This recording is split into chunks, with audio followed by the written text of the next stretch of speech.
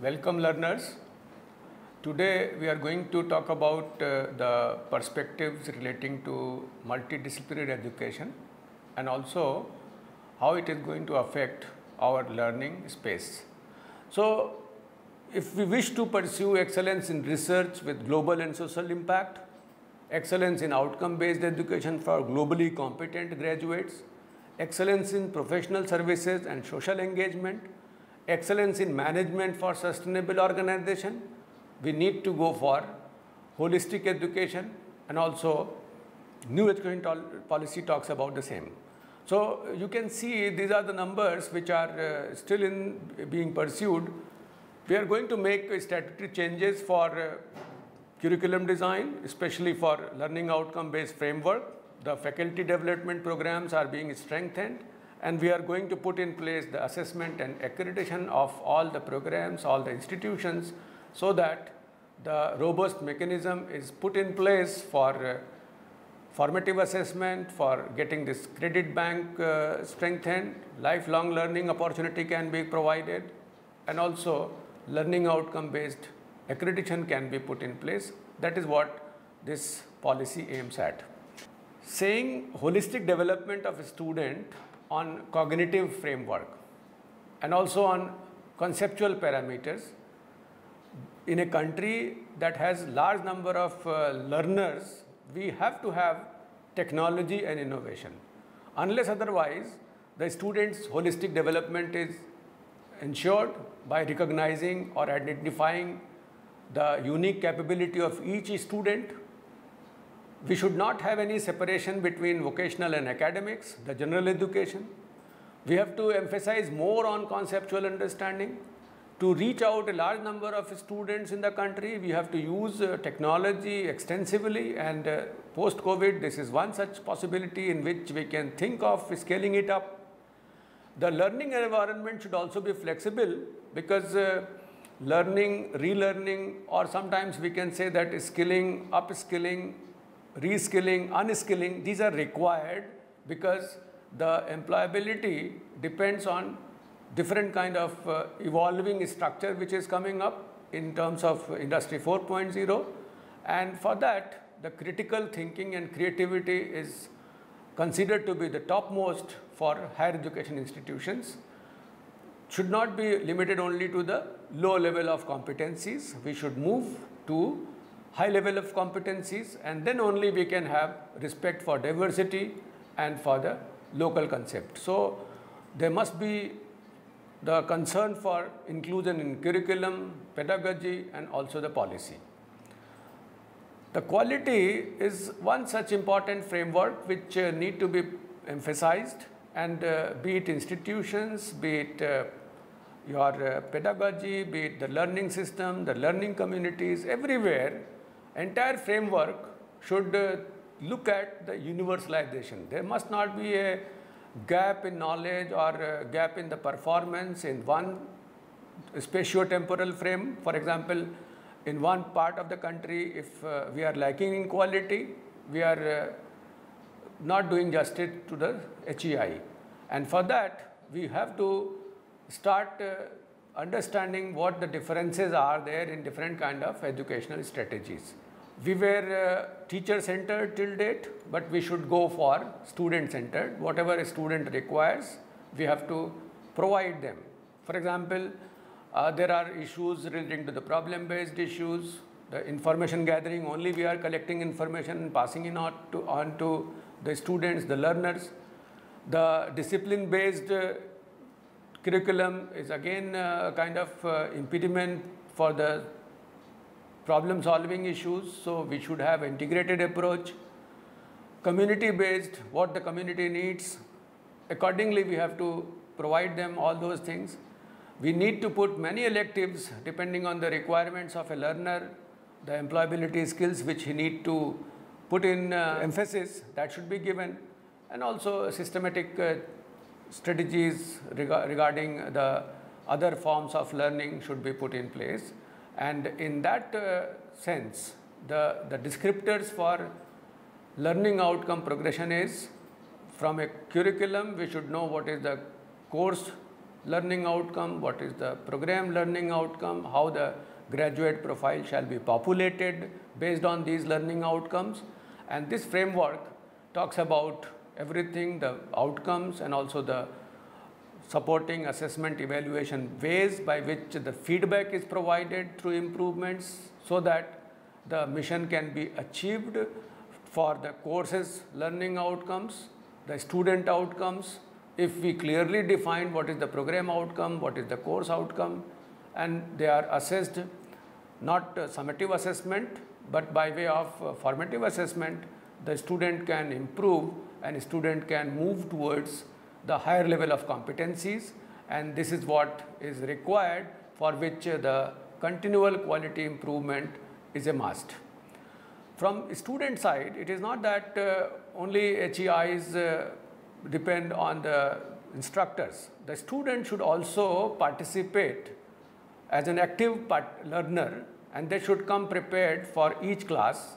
So for that, the flipped classroom can be an opportunity for them, so that beforehand they have gone through the video lectures or the material, and then they are clearing the doubt inside the class, or they are discussing the things from the perspective of high level of competencies instead of going for the rote learning. So they have to contribute by teaching others, they have to actively participate, they have to take risk, they have to learn from instructors and sometimes classmates. Generally, learning takes place outside the classroom when we discuss, when we resolve some of the issues which we could not understand during the class. The ethics is also important because we have to respect, we have to trust, and we have to be open. If we don't know something, definitely we have to come out and we have to tell that this part is not known to me. And also, the learning commitment is there, only then you can go for the continual improvement.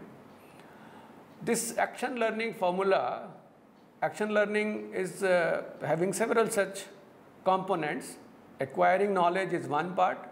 Sometimes when we learn accidentally, so that is called experiential learning. We have done something, we have noticed that by doing this we get this kind of change. We work in a group and then we learn in that group, and then sometimes some complex problems are given. For solving those problems, if we have insightful questioning, if suppose I am asking the same question which is there, which is already been asked in your question papers, the student will never ever go for insightful or active learning way. So learning occurs through program knowledge, which is already there in form of your curriculum. Traditional instructions are the routine questions: describe this, explain this, state and prove something. But on top of that, at least 30% of the question should come from insightful questioning, which is new to the learner, new to the examinee in the classroom. So in a program outcome, I will list about A to K: ability to acquire and apply fundamental principles, capability to communicate effectively. This is the core. Even if you are graduated from a good institution, you need to communicate effectively. Acquisition of technical competence in specialized areas, ability to identify, formulate and model the problems, and then find solutions, not necessarily only engineering solutions, but many other solutions are there. Ability to conduct research in chosen field, understanding of importance of sustainability and cost effectiveness, which I have already just explained why this sustainability is important. Understanding and commitment to professional and ethical responsibilities. Because this is I 4.0, we are going to work in a virtual space, so we have to have the ability to work effectively as an individual, as a member, as a leader in a team, and sometimes the team is a virtual team. Ability to be multi-skilled engineer or good technical knowledge, management, leadership and entrepreneurial skills. Awareness of the social, cultural, global, environmental responsibilities as an engineer and also as a professional. Capability and enthusiasm for self-improvement through continuous professional development and lifelong learning. So these are A to K, these are considered to be the program outcomes, and we have to translate these in terms of our own curricula, our own subject. I have taken example from engineering background, but it can be for different disciplines as well. So in case of outcome-based education curricula, it is the program objective, the program outcome, the course outcome, and performance indicators need to be spelled. It is objective and outcome driven. It is not that something is memorized and at the end you get score 100% marks or 90% marks, but you don't know how to solve the problem. So it is centered around the needs of the students and the stakeholders. So that differentiates from the traditional way of learning if I compare it with the outcome-based learning. So every learning outcome is intentional. It is not that something which has accidentally come to me.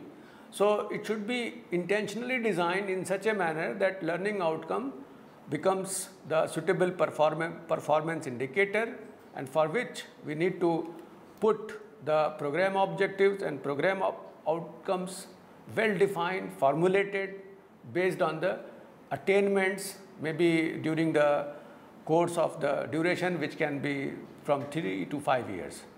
So outcomes, they address the knowledge, skills and attitudes that need to be attained by a student. Teaching learning method may have to be integrated to include definite delivery method to complement the traditional lecturing method, and there are variety of ways by which the program prepares a student for their career and professional accomplishments. They must be with in consistence with the institution missions, and they should involve the constituents or the stakeholders as an evidence. So program outcomes which I have just listed, skills, knowledge and behavior attitude, the outcomes are from A to K. What we have decided in our curriculum, the multiple entry, multiple exit, that first few years after your graduation, the graduates need to perform certain actions, certain jobs, certain activities, and they are equipped with all those tools, all those skills which are required for the local needs or global needs, or from the viewpoint of the vision of institution, or for different kind of stakeholders, those who are going to employ you or for whom you are going to work. So the PEOs, which are program educational objectives, they are feedback format. We collect the data from stakeholders, whether that particular student has fulfilled those requirements or not, whether he is employable to your institution or not, to what extent they have attained those PEOs, what kind of review, what kind of mid-correction is required so that the quality can be put in place. And this is again because of this Washington Accord, this accreditation agencies of the country, they are based on attributes. National Board of Accreditation, they look the possibility for learning outcome based accreditation of the programs. So if you talk about the different levels of Bloom and the program outcomes, I have taken few examples. If I go by the basic things like remember, understand, apply, analyze, evaluate. So these low level of competencies, remember, understand, and then on top of that you can apply, you can analyze, you can evaluate, you can define the program outcomes, that where we are going to apply the knowledge, how we are going to solve the problem, how we are going to design or develop the solutions, and that solutions are not only limited to one particular discipline, but it is lying on the interface of many disciplines, and for that we need to involve many disciplines in the curriculum. And we are supposed to get assessed the program as well as the course. Student surveys are done, the individual and focus group interviews takes place, peer evaluations, self-evaluations, student profiles. Variety of ways are there by which we can assess the success of outcome-based education, for which we have formulated one national higher education quality framework for making it globally recognized and there are different levels which demand different kind of skills. For example, level 5, level 6 to level 10, different kind of skills and their composition is required. At level 5, we may be only interested in cognitive skills that are required to identify, analyze and synthesize information from range of sources. Whereas at level 10, that is PhD, the cognitive and technical skills, they are required for conceptualizing, designing and implementing research to generate original knowledge. So you can see how these different skills that are required to perform and accomplish tasks vary from level 5 to level 10. And if it comes to the definition of the qualification which you will be getting at different levels, so level 5 means UG certificate, which is 1 year duration, number of semesters may be 2. So that is what is prescribed and that is going to be implemented as National Higher Education Quality Framework. 6 is UG diploma, 7 is the degree which you get, bachelor's degree, honors or research, then 8 PG diploma, 9 is master's degree, and 10, level 10 is doctoral degree. So the conventional degree 10 plus 2 plus 3, after that we used to had this BSc of 3 years, MSc of 2 years and PhD of at least 3 years, that has been given or split for different entry and exit, for which the credit requirements are also prescribed. The type of qualification and the credit requirements for different levels is also described, and this is entry, exit, re-entry and lateral entry kind of thing, in which after entering into higher education institution, after level 5 you can exit, after level 6 you can also exit, and there is a possibility at entry again at 5 level through different verticals. If you are coming from a vocational education stream, if you are coming from a skills framework, you can get inducted into general education and vice versa. So that is what the framework prescribes you, and the efforts are being made to synchronize the skill quality framework with higher education quality framework, how they are going to get in sync, so that from one vertical to other vertical people can move, people can acquire some skills, can get some general education coursework from a university, from an institution, and the importance shall also be given to vocationalization of education, in which the practice-based curriculum, the mapping of local opportunities, courses to be offered through open distance mode, and exposure to all the vocational education can also be given to different learners. Lok Vidya, many of the things are there as a treasure in our cultural system, which we do not know how to use that Lok Vidya. That will also be made accessible to the students.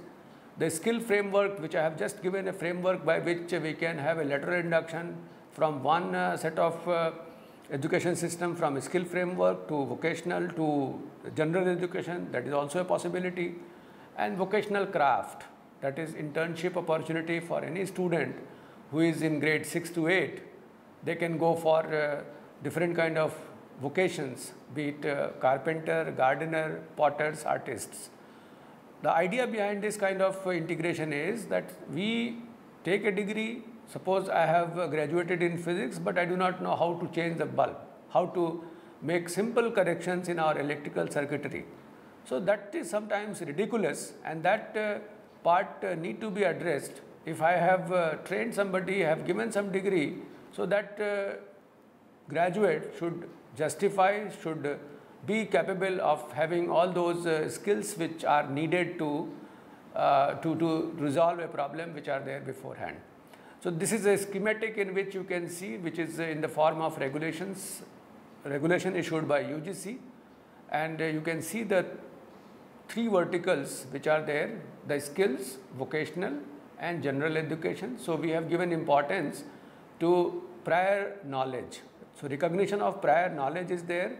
Some quality packs are being developed, so that if you have acquired some vocational skill, vocational education from somewhere, or you have a skill education, you have got something, or you are knowing something from your past experience, that can be counted and you can laterally get inducted into the general education system. I have given the credit details and also the hours which are required, years which are required for getting those credits, so that you can get at least something in your hand after completing 1 year, 2 year, 3 year, 4 year, which are in terms of level 5, 6, 7, 8, 9, 10. Way outcome based accreditation is why it is required, because we have to have our employable people, employable student from the perspective of global citizen. So the globalization has brought in a clear shift from education as transmission of expert knowledge to education as building learner competencies, for which learning to learn and keep learning across your entire life. So again I will repeat that learning, relearning, sometimes unlearning, and that is possible if you can skill yourself, you can upskill yourself, you can reskill yourself. So these are some of the things which need to be put in place in such a manner that entire of your lifelong learning activity, you can enjoy the learning things and also contributing to economic value in a meaningful way. To conclude, I will cite one such quote from Honorable APJ Abdul Kalam, the President of India. He wrote in his Vision to Mission in 2003 that I am not interested in listening to 100 ways by which it cannot be done. Can you tell me one way in which it can be done? If I am authorized, I will remove the word impossible. So a student after graduating, what he should learn, that he should remove the word impossible from his dictionary, and that is only possible if he has trained his mind in such a manner that he is looking for a solution, not for an excuse that I cannot solve this problem because I was not taught in my class or it was not in my curriculum. So that should not happen, and that is only possible if we have this holistic education, and in which we have to swim, which we have to dive, not as a learner but also as a teacher, as a stakeholder of higher education system, in which you have to take part in your world, and that world is education system, higher education system in the country. We have to regain the past glories which we had in form of our seats of learning, be it Takshila, be it Nalanda. So governing our mind and feeling the power of the world of the senses, struggling to regain your self-control, we need to know what is going to be a fulfilling activity for the world. So we have to work through devotion, and which pays off more greatly than work through ambition. So there is a difference. We can be ambitious, but on top of that, we need to be devoted, and only a devoted person can have these attributes fulfilled. So these are some of the things which need to be put in place. Thank you very much for patient listening. Thank you.